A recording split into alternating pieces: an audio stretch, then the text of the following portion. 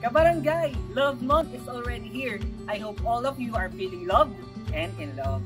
And today, we will be highlighting a couple's untold love story and their journey as Lumina homeowner.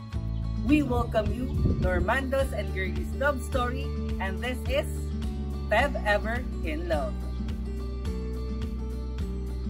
Describe your love story in 3 words. Strong, happy, and contented. What do you love most about your partner? Mabait, mapagmahal, at saka talagang nagsasakripisyo siya para sa aming pamilya. Lumalayo siya sa amin para maibigay yung mga pangangailangan. Most memorable moment as a couple? Ang pinaka-masayang alaala namin. Kami mga bata pa, halos magkakakilala na kami kasi lumaki kami sa isang bahay. Sa mga bagets, kumbaga parang MD, habang tumatagal, nararamdaman mo sa kanya na meron siyang gusto sa'yo, na nanliligaw siya pero hindi siya umiinit. Hindi ko maalam kung paano siya sinabirthday. Tapos, naging mag-girlfriend-boyfriend kami, halos 4 na taon.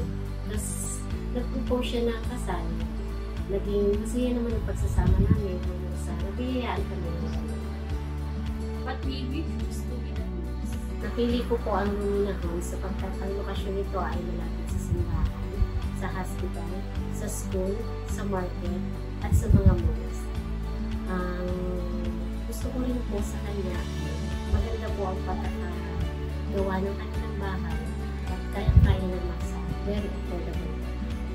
As a couple, what are the benefits of having your own? Madami ang nagiging benepisyo na meron sa nandang kakapos. Sapagkat sa katulad namin na dati ang umuupa, malaking tipid na rin po sa amin. Yung ibabayad namin sa inuupahan namin, ibabayad na rin namin sa bilang. Sapagkat ayan, habang tumatagal, ang pagbabayad mo, magiging sa'yo na rin. Parang umuupa ka pero sarili mo ng bahay yung inuupahan.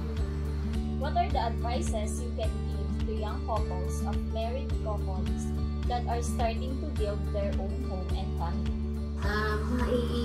Mai-advise ko lang sa mga bagong mag-asawa na habang bata pa sila or wala pa silang mag-invest na sila ng bahay sapagkat habang tumatagal, lalong nagmamahal ang value ng house and land.